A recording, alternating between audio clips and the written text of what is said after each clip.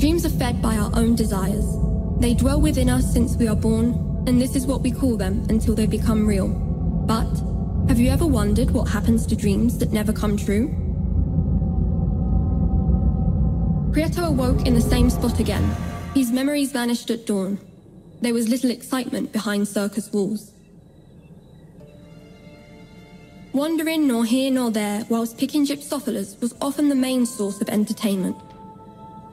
Just as every night, Prieto had the recurrent feeling that the strange beings and pantomimes that inhabited the orb were somewhat unlike him.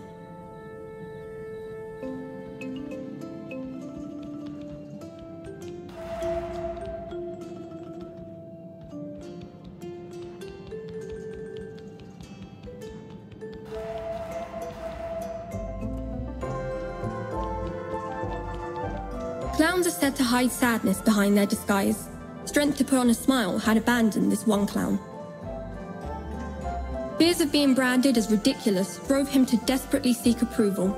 In the end, his possessive little puppet took control of his movements, with the strings that held them together. Prieto was insecure and shy, and had never really found the courage to mingle with the others, but surely just around the corner that was all going to change. Looking at the clown, Prieto came to realize that there was something he wanted to say, but the puppet wouldn't let him. What if he just cut the strings?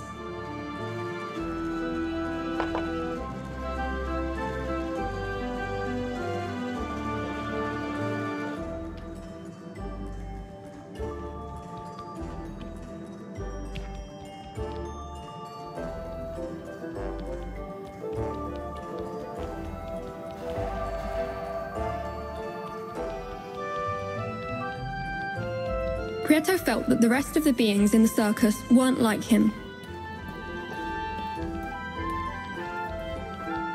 The strange beings in the circus would do the same thing night after night, like clockwork.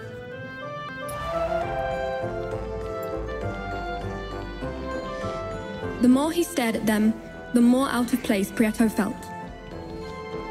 While Prieto pondered over how to free the clown, he encountered greasy, obese Gran Mac, who, as he usually did, was milking his poor skinny cow.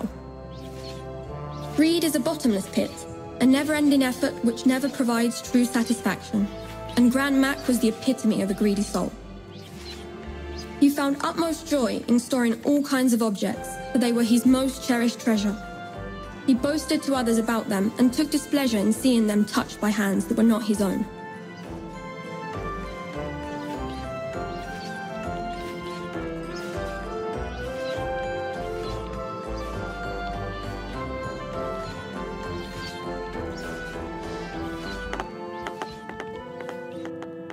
You there. Why do I see you lurking around here? Look at the mess you've made, spat Gran Mac.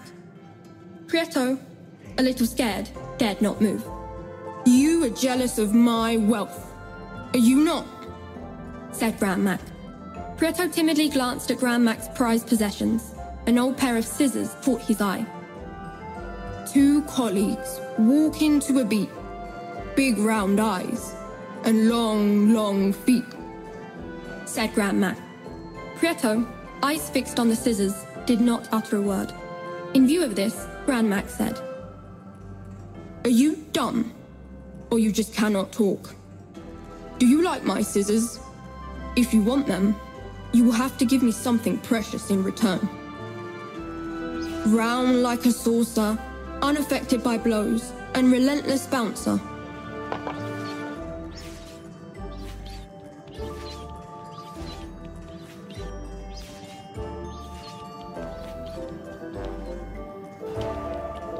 Prieto felt that the rest of the beings in the circus weren't like him. The strange beings in the circus would do the same thing night after night, like clockwork. The more he stared at them, the more out of place Prieto felt.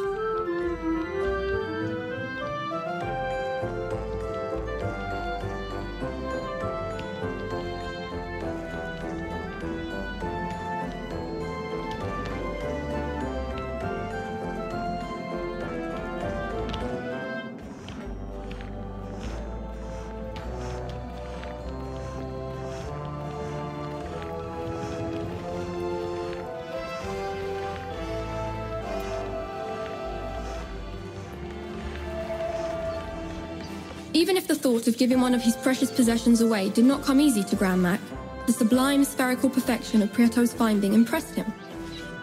After some hesitation, Grand Mac decided on offering a truce. So it seems that you were not so dumb after all. You may have the scissors in exchange for the ball, he said. Silence is a hard argument to refute, and Prieto remained tight-lipped. Grand Mac handed over his precious scissors to Prieto, and then admired his newly acquired orbicular treasure.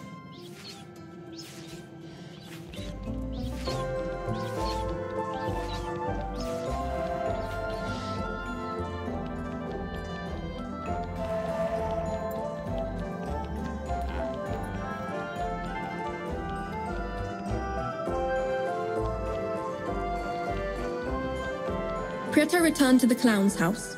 Again, he had the feeling that the clown wished to share something important, but the puppet wouldn't let him.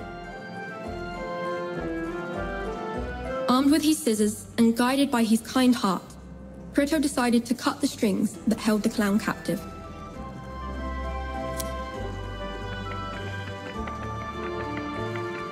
When he did, an enraged puppet stormed out of the circus walls, huffing in anger and leaving the door open while shouting, "Do not call it quits!" Unshackled from the puppet strings, the clown broke his silence and warily said to Prieto, "Once, a long time ago, I was just like you. I too was full of hope. But, over time, I became infected with laziness and neglect, and soon ended up trapped in my own misery. I wholeheartedly appreciate what you've done. I fear it is too late for me, but you still have time to leave this place. It is said that beyond the circus walls, within the great volcano, lies the well of truth. There, dreams come true. Follow me, and I will show you something," offered the clown.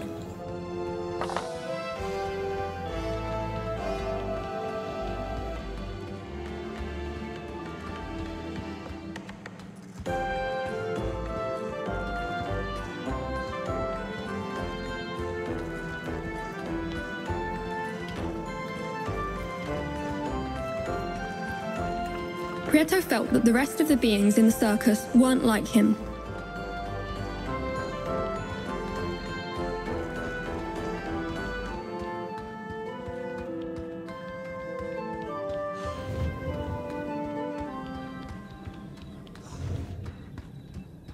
Prieto followed the clown up to the gate, and once there, the clown said, "I have been watching you closely, night after night.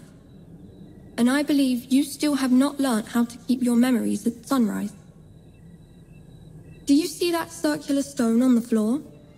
It is a memory stone. There are many of them spread out throughout the orb. If you place yourself on top of one at dawn, time will begin to accelerate. Try it for yourself, and you will slowly see that when the sun rises, you will no longer feel lethargic, nor will your memory fail you."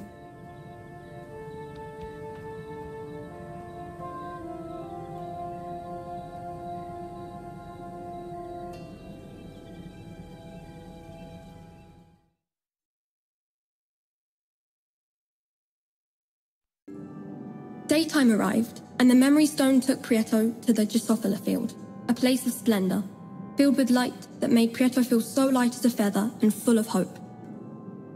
Still unaware, Prieto ignored that those beautiful spores floating through the air were going to be much needed on his journey.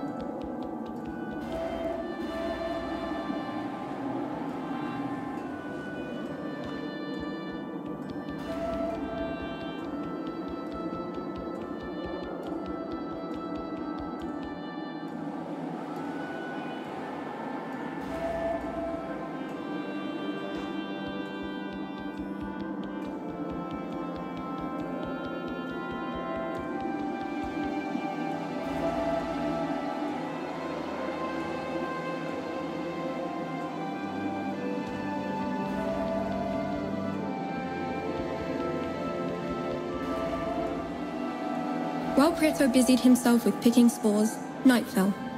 Prieto returned to the orb, but on this occasion, unlike other nights, his memory had not deserted him.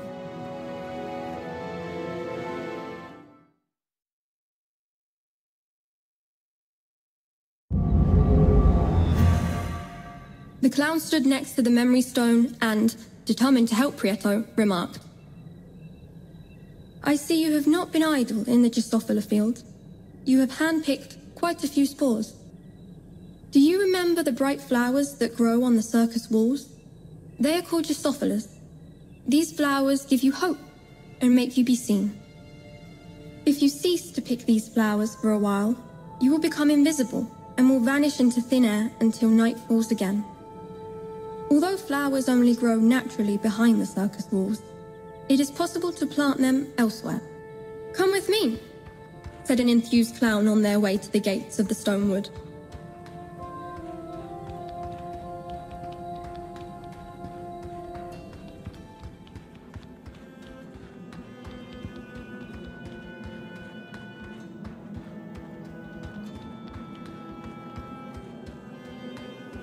An intrigued Prieto kept track of the clown. Once inside the wood, the clown said, "Here, this here is the ideal spot to plant the spores you pick. You'll soon see how quickly flowers full of hope bloom." Prieto did as he was told and planted a spore. In no time at all, bright flowers sprung up from the soil. The clown, full of excitement as he had once been before, said to Prieto, "If you so desire to explore the orb, you ought to learn how to administer the spores correctly. I have marked out specific areas of the wood that are suitable for cultivation. If you plant seeds in these areas, you should be able to visit the flank. They tend to contradict themselves a fair bit, but the truth of the matter is, they hold many secrets regarding the orb. Not far from where they live lies a big stone heart. It is said to hold a secret within."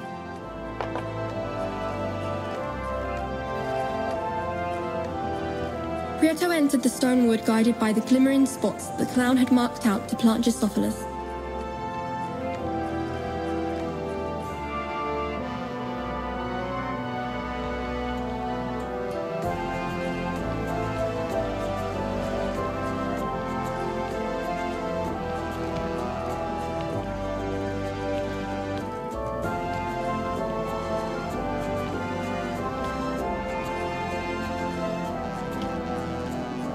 Prieto began to feel somewhat weak. It was clear that he was in need of the magical Drosophila in order to remain visible. Prieto planted a spore, and it instantly grew into a plant. When he picked it from the ground, he noticed a renewed sense of hope from within, which spurred him onwards.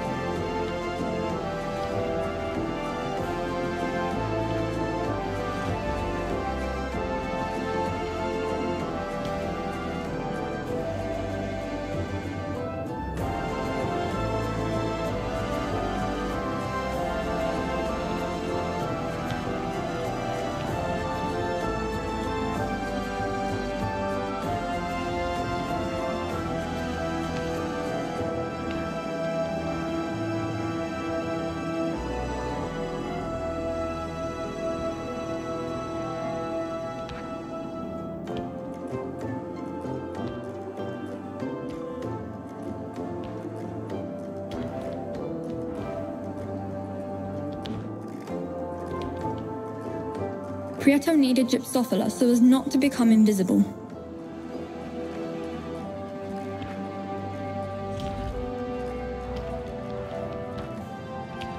Prieto needed Gypsophalot to become visible again.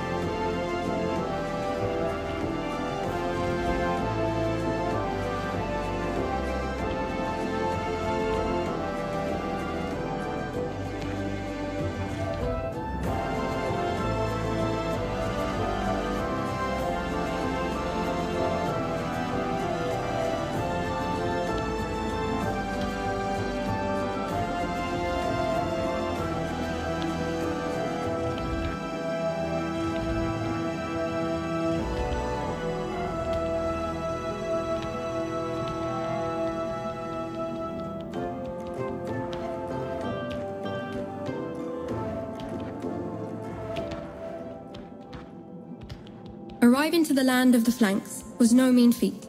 However, Prieto stuck to the task and managed to find their house. Prieto approached the flanks, who showed no sign of surprise at his presence. "The face is a mirror of the soul," said one. "Looks can be deceiving," added the other. Prieto stood totally still and wondered whether or not the flanks were talking about him. "The confusion is crystal clear," affirmed the mouthless flank. "He must be the clown's friend," said the smirking flank straight away. "The hardest thing about having many friends is to know which ones you can call true," added the mouthless flank. "I wonder what he's after," one flank said. "Curiosity killed the cat," said the other. "But cats have 7 lives, you know," added the first. "Maybe it's love he seeks," said one of the flanks. "Eternal love lasts only so long," added another. "I love you not, you love me. I love you not, you love me. I love you not, you love me. I love you not, you love me. I love you not, you love me. I love you not, you love me," the flanks chanted repeatedly. Prieto was clearly starting to tire of the conversation. Love was in the air, and Prieto was beginning to choke. He decided the best thing would be to leave the flanks as they were and continue to search for the big stone heart that the clown had spoken of.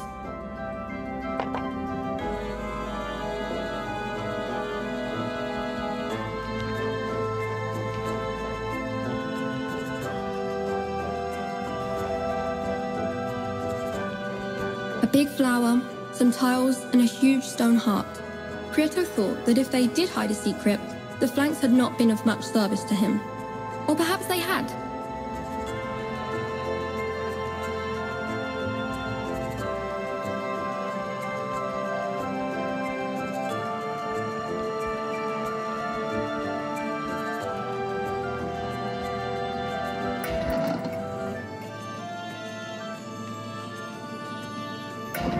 The effect of the Gypsophila was fading, and Prieto began to feel somewhat weak.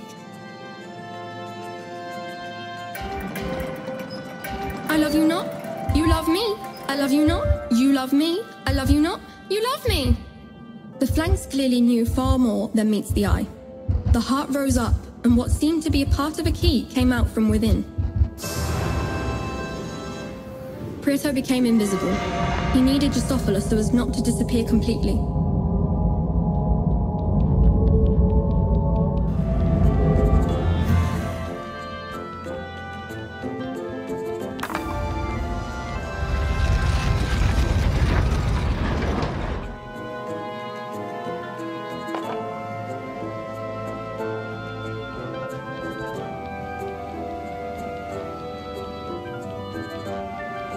Prieto left the stone wood as dawn was fast approaching. He needed to find a memory stone in order not to forget the recent happenings.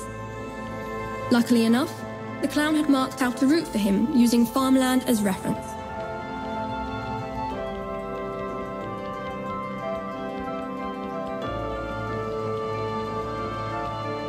Prieto planted the last